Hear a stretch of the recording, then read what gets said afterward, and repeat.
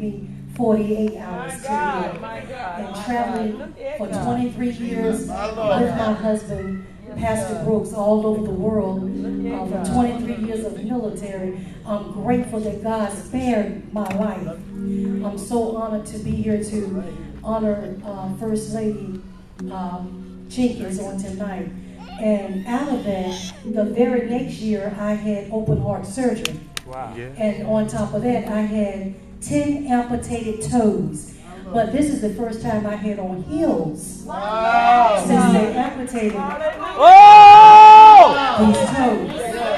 Because I told my doctor, I said, I'm coaching. I have over 300 pair of pumps in the garage. Well, I said, I have to. I can't wear that boot y'all got. I have to wear a shoe. Right. So God is good to me, and I praise Him for it.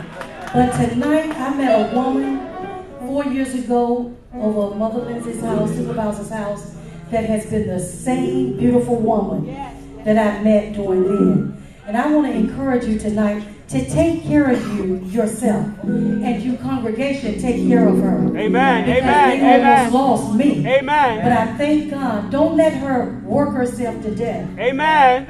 Help her out. Good, good, good. Help her. I've been a pastor's wife for 30-some years. Wow. And I wasn't just sitting down. Right. I heard Bishop tell how she does the daycare. Yes. I had a daycare. I heard him say how you get up and take care of business.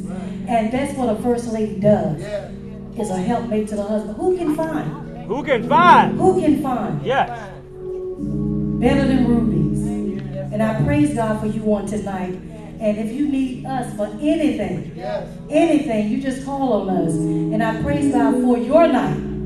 Can we give her another hand? Amen. For your night. This is your night.